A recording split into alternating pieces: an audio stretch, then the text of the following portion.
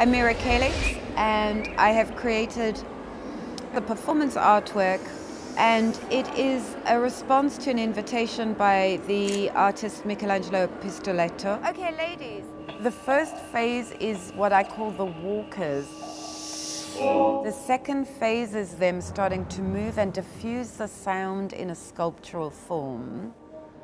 The third phase comes the two dancers working on these two outer circles, and finally they are in this sort of third paradise. They just really hold each other. It's an act of solidarity. And I was thinking a lot, we are in Brussels, so I was thinking a lot. I live in England and we will leave the European Union, much to my sadness. It is maybe my last embrace with Europe.